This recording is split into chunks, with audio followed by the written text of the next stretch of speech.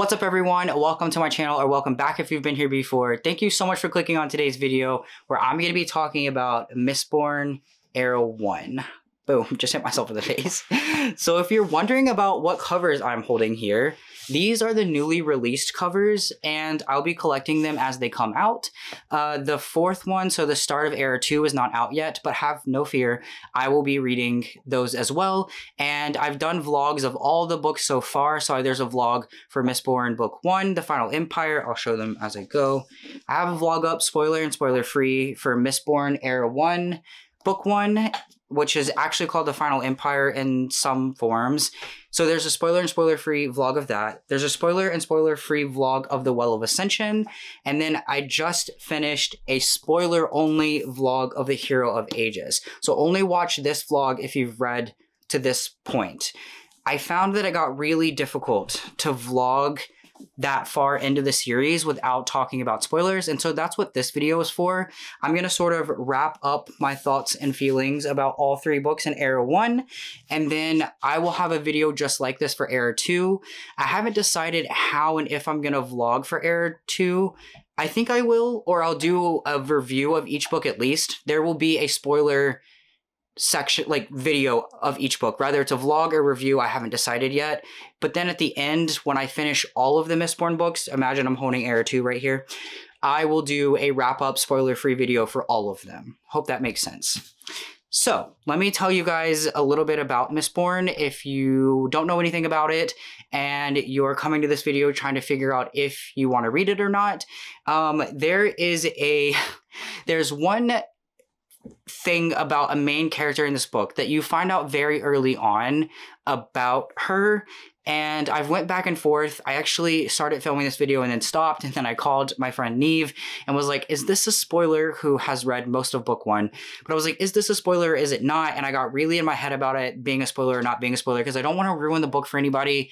And then I stopped filming the video and I was like, you know what, screw it, I'll just warn people that like I am gonna mention a mild spoiler. It happens within the first like 60 pages of book 1. It is a main plot point for the book. It's sort of told about on the back of the book. Like you already know that a character is going to be Mistborn. I'm just going to tell you what character, the character name of that person. That's it. Again, you find out in 60 pages of the book, but I feel like I've done my justice of, if you don't want to know who that is, even though you'll find out within 60 pages of the first book, yeah, I should have clarified, not like 60 pages into book 3. Wouldn't that be a plot twist? You find out in the first book really early on. But if you hate any spoilers at all, even though this isn't really a spoiler, here I go getting into my head, just don't watch this video because I'm going to talk about that plot point. So if you came here to find out if I love the books, I did. They're my entire personality, and I'm going to share why in the rest of this video. But if you're really, really like stingy about knowing spoilers, just come back after you've read the first 60-ish pages, I guess. So that's my warning, and I feel better about my life now because I don't want to ruin anybody's reading. Anyways, okay, so I have went back and forth about how I was going to tell you guys about these books because I've loved them so much that they're my whole personality right now. They're all I can think about. They're like how I view the world. Like these books have had that much influence on me, which I don't think has ever happened in my entire reading career, to the point that I went to Brandon Sanderson's website and bought a lanyard because I need a lanyard that says Mistborn on it because I need everybody to know that it's my, I don't know, guys. I just like am so attached to this world and these characters. I just realized I don't have my glasses on, and I might have showed you guys the books out of order. I'm a mess. Hope you guys love me for me. If you're new here, welcome to the chaos. I don't have my glasses on because they keep fogging up, and so I realized I might have showed you guys the books out of order, but whatever, it's fine. Okay, so now let's talk about what these books are actually about. So I can hold up book 1 because I can actually see that this is book 1. New cover. This is the story of, this is really a found family story about a world in which it is covered in ash. The sun is red. It is very dystopian-like. Also, like in just the sense of like the world being very hopeless. It's very divided between the nobility and a group of people called the Ska, who are like basically below the nobility. They're like, do all the crappy jobs. They have like really crappy lives, and they like, live on the streets, and they have no hope. They're very controlled by the nobility. Some really messed up policies, like if somebody in the nobility sleeps with a woman who is ska, they have to kill them the next day. There's just some really messed up policies. It's a very sad and hopeless world. But within this sad and hopeless world, we meet a group of really amazing characters. So we have Ven, who grows up on the street. This is all spoiler free except for that one thing that I mentioned earlier. But we meet Ven, who grows up on the streets, and she was raised by her brother Ren, and he is no longer in the picture, and so she is working for like this criminal underground within this world, and she knows that there's something different about her, and there's some power within her that the criminal underground lord guy essentially uses for his advantage, and treats her like crap, like treats her terribly. And one day, a criminal thing goes bad, and she ends up meeting a band of people who will then form like this found family group of people who try to overthrow the final empire. Through that, we'll get to meet everybody in that band of people. We have Kelsier, who is a very sarcastic, kind of grungy guy who is not afraid of violence, but is very loving and tenderhearted at the core, and is very passionate about overthrowing this very unethical and horrible government. Brandon Sanderson does a lot of commentary. I don't know if he realizes, but he's like a freaking genius. He does realize there's a lot of commentary about capitalism and religion and class in this story. And Kelsier's like, this is fucked up. This is messed up. These people should not be treated like this. And I want to end it. It's messed up. And so he gets together a bunch of people and they start to plan to do that. So we have Ven and Kelsier. Ven is Mistborn. That's the part that you find out about 60 pages in. The magic system in this world completely revolves around metals and swallowing metals. So some people can swallow one metal and use that powers that range from manipulating people's emotions, making them feel happy, or making them rebel up, or soothing them, making them feel calm. So some people can do that. I'm not going to be able to remember all the powers and metals right now, but some people can like push and pull on things, which gives them flight. Some people can burn Patur, which is a metal in this world that makes them really strong and able to endure a lot of pain without collapsing. There are consequences to all these metals. And then there are people called Mistborn who can do all the metals. And you'll learn way, way more about that than what I'm telling you. That's just the tip of the iceberg that you find out in the very beginning of the book, which is why I think Neve is right, that it's not a spoiler, but I wanted to warn people ahead of time in case they're very sensitive about that. So that's kind of the setup of the world. And these people join together to attempt to overthrow the final empire, which is what this empire is called. You also meet someone named Breeze, and you'll meet Ham and Spook, which you'll know him by another name at first, and then he gets a nickname called Spook. I can't pronounce his actual name that he's given, and there's a story behind that as well, but pretty early on he gets a nickname called Spook. And you'll meet so many amazing, amazing characters in this found family story. So the basis that you need to know going in, if you know nothing about it, is that they will join together to try to overthrow this government. That is part of the point, but there is so much more past that. So I tell people all the time, book one is just a foundation of the story. So even if you've read book one and didn't love it, please, please, please do not give up and read books 2 and 3, because this is just a foundation of what is to come. The events in this book you will be reminded of, and they will build upon in books 2 and 3. What a crazy concept, right? But something that I found in fantasy books is that we'll have a book 1 and something will happen, or there'll be an event, and then books 2 and all the other books seem almost irrelevant to book 1. Like something else will happen in the world where like we'll briefly mention book 1. Maybe I haven't read enough adult fantasy. Maybe I've been reading too much YA fantasy. But I felt like Brandon Sanderson did a spectacular job of truly building upon every tiny element in book 1. Also, Brandon Sanderson pays so much attention to detail. Like every little thing that happens, there will be comments on. It'll be brought up later. You'll be able to see it in the characters. There is all showing and no telling in this book. It's amazing. I loved that. I felt like I was truly getting to know the characters. And by book 3, I felt like I actually like knew them. And so I sort of knew what to expect when they were on page. And I know that sounds like, oh, isn't every book like that? But you like you truly feel like these are your friends. Like you know them because you have gained so much knowledge and understanding about them on such a deeper level. Oh my gosh, it's so freaking good, guys. Like, please read this book. I can't imagine books better than this. Everybody says the Stormlight Archives are better, which I will be reading later this year as I make my way through all the Cosmere books.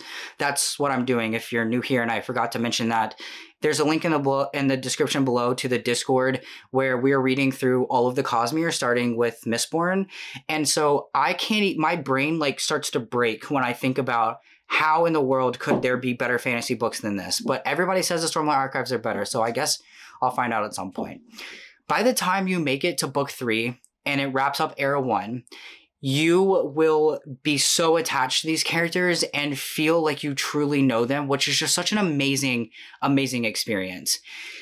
The end of book 3, you are going to go through so much in this era, in Era 1, and you will be filled with so much hope. This is such a story about, there's a lot of commentary in religion, and I am agnostic, so I believe in a higher power. I don't know what higher power. I don't fall into organized religion. I think even if you're atheist and don't believe in religion or a higher power at all, there is so much to be said about faith and hope in humanity. And when you feel like all hope is lost, when you feel like there's nothing to live for, Brandon Sanderson really challenges that viewpoint and shows that like humans and people and life can be so crappy, but if we hold out hope and we hold out faith and we truly look for every tiny small good thing in life, then things can get better.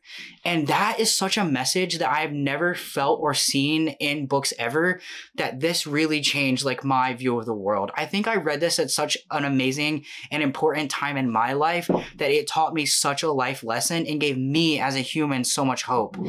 I'm just so grateful that I read these books, and I hope that you will too. There's some dark humor. There's some funny moments to break up so much of the darkness. And there is a romance in the book. There's a few different romances. There's one main romance, which I will not spoil, but the commentary on like relationships and going through war, like, oh, it was so good. Brandon Sanderson really challenges you too on like morally gray characters. The main characters in this book are very morally gray. They do some things that you're like, wow, that's kind of messed up. But there's so much reasoning, like you feel like you understand why they're doing it, like undeniably so. It's like I feel like sometimes, like in this book, he showed that sometimes you have to do something bad for the greater good, which is like such a moral dilemma that I'm not here to like say is right or wrong, but he like puts you in so many like moral dilemmas where you're like truly thinking, what would I do in this situation? Like, is he doing the right thing or is he not? There's so many beautiful scenes in the world. I mean, this is a world in which ash is falling from the sky, and like, oh, it's just so good. Like, please, please, please read this series if you're at all interested, and I would love to talk to you about it. If you want to join the Discord and message me about the series, there also are forums in there where you can see everything that we've talked about as we're going through all of the books. Spoilers are marked with clear locations of where they're at in the stories based on chapters. Just, so good. I really, really love these books. I guess another thing that I wanted to say is that all of the books are different. So in book 1, we have this sort of overthrowing the government sort of arc. In book 2, there's kind of like a heist story and also like what it means to go to war. And if you would have told me before I read these books that they're about like war, I would have been like, I'm not interested in that at all. Like, that sounds so boring to me. But the political intrigue is so good, and it also makes you like think about how when people go to a war, it's just drama. Like, it starts with just drama, either colonialization or somebody's mad at somebody or somebody wants something that somebody else has, i.e. Russia and the Ukraine right now. Like, it just shows like that war is so unreasonable and like useless. And these characters get put into situations in which, like, I don't know, I felt like these books were so eye-opening in that regard, but the political intrigue is really, really good. This was sort of an entry for me into adult fantasy. So if that's something that you haven't explored yet and you were wondering like if you would like it, I think this is a good starting point. It really opened up my mind to that, to the point where now I'm going to read a Game of Thrones because I've heard that the political intrigue is even better than in these books. And so I'm very, very excited to do that. So, anyways, ADHD. Book 1 is like overthrowing a government sort of story. Book 2 is like a heist story. And then book 3 is sort of like a commentary on religion, faith, hope. Everything ties together, but it really is like an ending sort of story. And you do feel like there is an ending of an era. It makes sense why these books are separated into era 1 and era 2, at least to me. And I feel like it really wraps up well while also leaving room to be like, I wonder what happens next. But you do feel like you're wrapped up with these characters and this character arc. It's so beautiful. It's so beautiful. If you do read these books, I talk in depth about my thoughts as I go through them. I took notes. And then I read you guys the notes and sort of commented on what I was thinking as I was reading them. You can find those in the reading vlogs. I think this video will be up before my Hero of Ages reading vlog is up. That will be up in a few days. It's already filmed. It just won't be edited until after this. So if you're waiting for that, it is coming. And I talk about the ending and how I felt about the ending. So if I have convinced you to read these books, or you were already thinking about doing it and you want to know my thoughts, they're out there for you. And I would love to hear from you guys as well. I guess the moral of the story is, let me hold up all the books in these pretty, pretty covers. The moral of the story is these were all 5 stars. I don't say this lightly, but they truly changed like my worldview and my opinion, and it probably set too high of a standard for adult fantasy, which is why I'll be sticking to the Cosmere for a while. But I know there are other great fantasy books out there too. Like Brandon Sanderson's not the whole complete story, but I think it really ignited my love for these kinds of stories and the commentary, like the social and political commentary that comes with these sort of stories. I really, really loved. Like I cannot express enough the amount that I love these stories. I did tear up at the end. I felt so many emotions.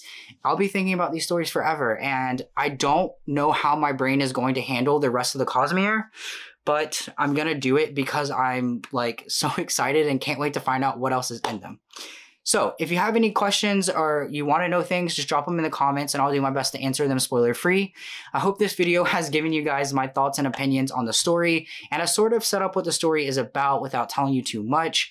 But you can get what to expect emotionally from these stories, and I feel like that's why we read, and that's what I'm always looking for in reviews. So I hope that you got that. The magic system is kind of complex, but anything that you need to know, you will be reminded of, even into book 3. Oh, and one last thing about the world building. Brandon Sanderson is very known for world building, and I understand why now.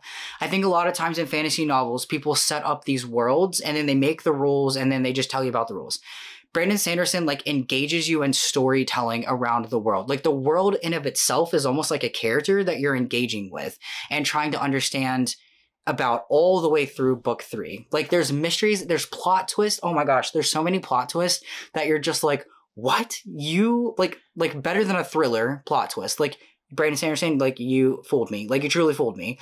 And I just love it so much. And I hope that I've sold you guys, and I hope that my excitement has gotten you excited. That's the whole point of booktube and reading books. And yeah. So I'm going to go edit this video now, and I'm going to go for a run, and I'll see you guys in the Discord or in the comments or in the next video. I hope you're having a great time wherever you're at and enjoying your reading. Bye.